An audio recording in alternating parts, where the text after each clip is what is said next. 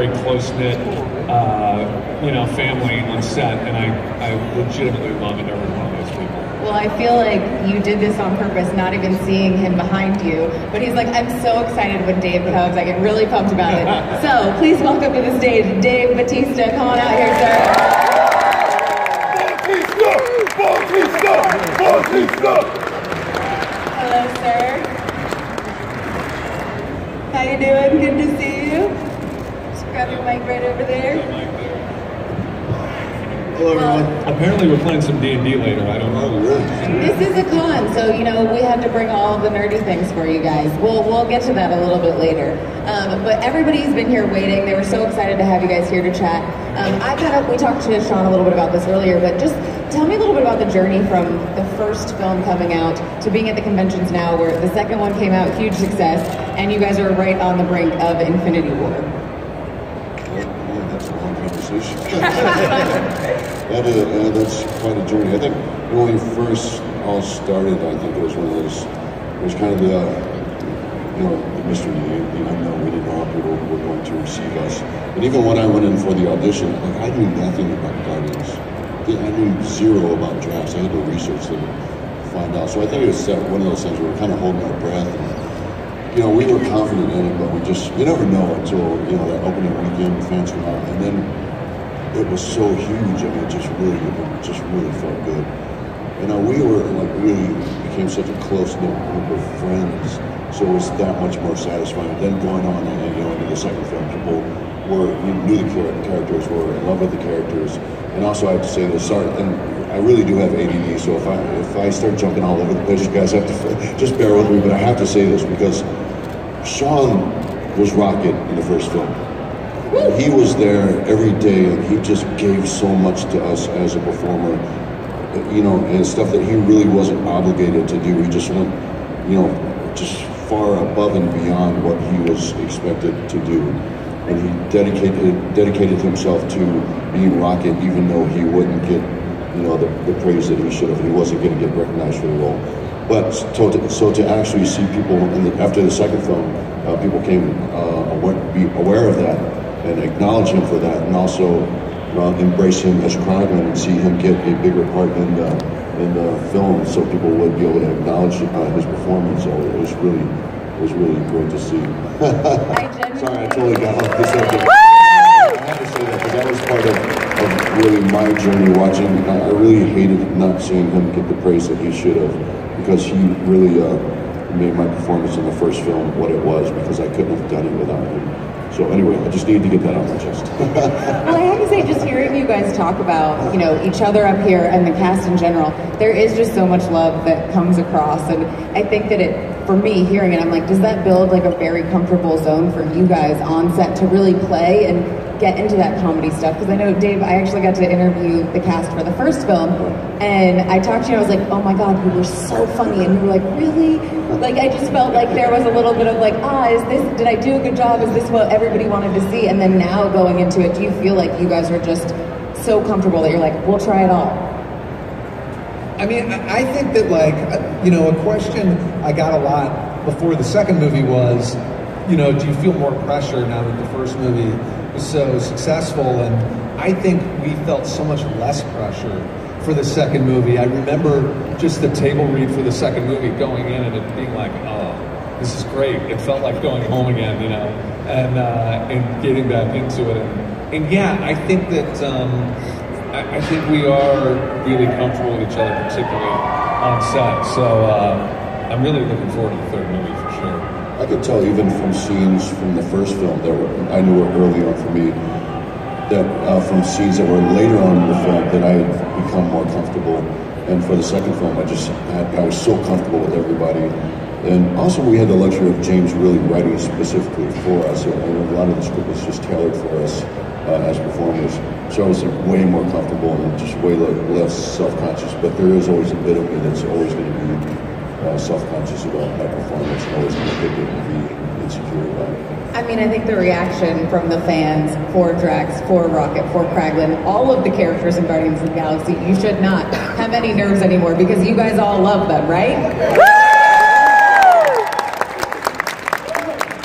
I think too, there's certain moments obviously seeing it as an audience that we all crack up, where it's, you know, it's Mary Poppins, y'all. When you guys are on set, do you feel those moments when they happen as well? Just like the weather. For anybody, really. Just like one of the random one-liners that fans really respond to. Do you guys know those moments? Can you feel it on set? I think so. Yeah, I mean, I think so. I think I think that I think what Dave said was right. That I know that my brother particularly had an easier time writing the second movie because he hears people. You know, he wrote the first movie with it not being cast, and then in the second movie he was able to write specifically for Dave's voice and know, you know, in his strengths. And yeah, I think a lot of times you don't know with 100% certainty. Like, there's some things you find funny that get cut or don't work or whatever. But for the most part, there's a lot of, you can tell what a lot of the good lines are when you're on set. Well, I feel like we get to see so much of what you guys do, obviously, on the screen, and then sometimes in the behind-the-scenes stuff as well. And James, I feel like, James Gunn, the director, your brother, has obviously become a character and a fan favorite. Being a director for the film as well, is there something that you guys can share? He loves that. I know. But, well, I mean, that's something that I don't think a ton of fans would know, but is there something that you can share about him as a director that maybe people would be surprised about? People would be surprised about. You know, I think the thing about my brother is that he's good at keeping a loose, fun set, but within a very well-prepared and well-contained, you know, bubble or something. I don't know how you put it exactly, but it's like, it feels very free being on set, but it's also not, it's not chaotic. There's not like crazy hours all the time. It's not, he knows very specifically what he wants. Which is always great, I think, for the actors. Yeah, I don't know if people would be surprised by this, but I can tell you, you know, from working with other directors, is James gets more excited than any other director I've ever met. Like he interacts that way. He gets excited. He gets a microphone. He starts yelling out stuff. And I've never ever heard a director also laugh so loud at the stuff that we're performing, stuff that he wrote. I guess because he wrote it and it was in his head, but now he's actually getting to see it. But when it's happening, you can hear him off set just laughing his loves with him. That's true. I know, that's true. I think it is like a litmus test for him that he knows if it makes him laugh while he's watching it, that it's probably working and that it's funny. And it's not a common thing. Well, it makes me laugh because I'm like, I don't know which it's a testament to, either him being impressed by his own writing or your guys' performance with what he's written. That's what it is. I think he's the excitement. He's like, you know, like a little kid. He's just excited. I mean, and I love it. Well, and I think the really cool thing is, you know, from getting to work in this group and being so comfortable and growing as actors and performers, that parlays into a whole bunch of other stuff and stepping into bigger and different things. And Dave, one of my favorite films was Blade Runner, so can you talk a little bit about working on that film? Yeah, it was. I mean, it was great. It was, but it was so different, you know, from the experience of Guardians. It was always very quiet, and like Demi is, he's not one to yell out things. He's not very boisterous. He does everything is very intimate. Everything's a one-on-one conversation. So it's just completely different. Just a much more serious film set, but not in a bad way. Yeah. You know, it's just much more quiet, just totally different tone. Yeah, it really. But it was a close cast as well. It was a small cast. You know, there weren't really that many cast members in that. And I spent most of my time with Ryan Gosling, who I just love to death. And I have nothing but great things to say. But this guy, like he's like almost the exact opposite of Chris Pratt. Chris, you hear Chris walk in a room, whether you want to hear him or not. He's usually saying something just absolutely ridiculous. There's too many kids here. I won't lay out his usual greeting, but it's pretty funny and obscene at the same time. Pratt walks onto set like singing or cheering or like, yeah, it's true. You can hear him coming. And everything out of Ryan's mouth is a whisper. Like he's just like the most quiet guy. Like Al just makes you want to get closer to him. Well, and I think that's something too, obviously, with Infinity War coming and walking on the set and bringing the Guardians of the Galaxy, that energy to Infinity War. What was it like for you guys, and what can you talk about? Because I know there's so much that's hush-hush. I don't want to get too spoilery. I won't push you guys too hard, but what can you share with everybody about that film? Say nothing into the microphone. I mean, comes out in April. I don't think it means what you think it means. Yeah, I don't know. It was weird to be on set with the Guardians and have different directors, you know. But great in its own way. It's like it was a cool, different experience. I don't know. I worked with a bunch of new people, but I can't say who. So yeah, that's kind of a conversation killer right there. Yeah, I could say this. That was one of my biggest fears was that because I knew the Russo brothers from Civil War, which is by far one of my favorite Marvel films, but I wasn't familiar with it personally, and I didn't know. My fear was that they were going to try to make James Gunn's Guardians, the Russo brothers' Guardians, and that.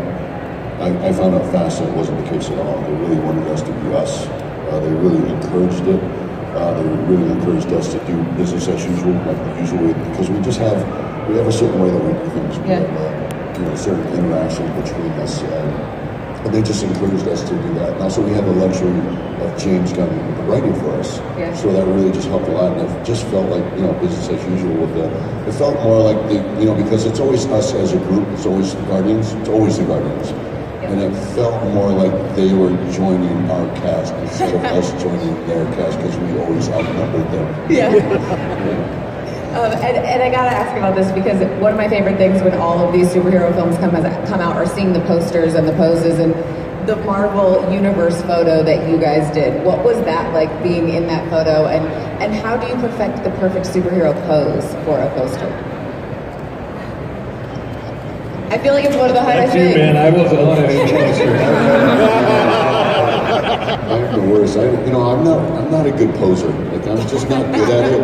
I'm just not good at it. But it was one of those things like where, because I still, I think people lose sight that I'm still kind of new to this, and I'm still very much a fanboy. So when I'm on set with that many movie stars, I would probably react like everybody else in this room because it's just, to me, it's not like I'm not there thinking, oh, these are my peers. I'm thinking, oh my God, there's Michelle Pfeiffer standing over there. Holy crap. Just like, totally just geeking out. One of my favorite things about Dave is that he's constantly saying these things that he's not good at, that he's awesome at. Well, I feel like as far as posing like a superhero, all he has to kind of do is stand there. And you're like, yeah, okay, done. I always feel silly, and I think maybe it's because somewhere, I used to, when I first started wrestling, I always thought, wrestling, big guys had to be a big guy, you had to be a big, strong guy. And then somewhere along the line, somebody said, stop doing that. You look ridiculous when you do that. Whether you're flexing or not, you're still going to be, 6'4", 300 pounds, and you look like a robot when you do that. So I just became very self-conscious of it and always tried to be kind of more loosey-goosey. And I'm naturally kind of a gangly person anyway, so I'm not good at that posing and stuff. Just not. Well, no one would ever guess that. We don't have too much time left with you guys, so I do want to get to that die on the table. So what I want you guys to do, it's 20-sided die. We're not playing D&D, not today, but I totally would love to play with you guys sometime. But roll the die, and we've got a question that correlates to each number. If you roll a 1, because it's not a great number, it might be a little bit of a sillier question. If you get a 20, who knows? Who wants to go first? Sean, stepping up to the plate. Oh! 20. First roll, and he gets a 20. Impressive. Okay, so the question is, and you guys can both answer it, it's Final Jeopardy, and the scores are all tied. What are you hoping that the category is?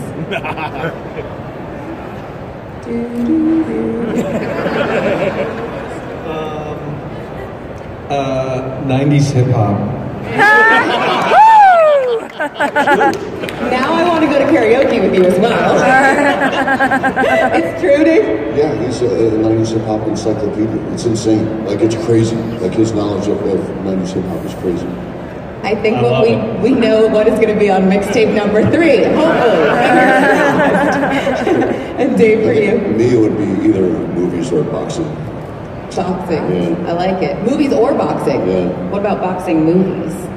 Yeah, that would be my dream category. Yeah, All right, you guys. Well, thank you so much for coming to hang out with us. Thank you for playing, for questions, and thank you guys all for coming out and chatting with us. And hanging out to see these guys,